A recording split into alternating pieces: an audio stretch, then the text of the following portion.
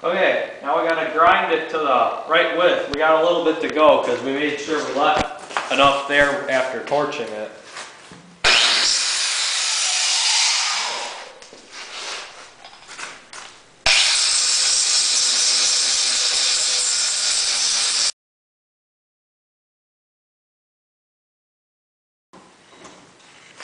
Time to get out the big toy.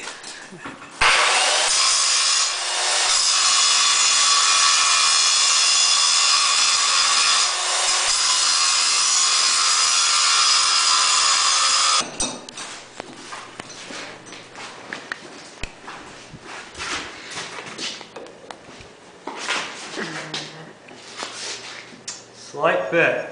This is what we actually need this for, is to remove the axle nuts on this four-wheeler so we can replace the bearings in it. Okay, we welded a rod here. We kind of torched off part of it so it sat on there and didn't take up as much space, but now all we're going to do, put a pipe on the end of this,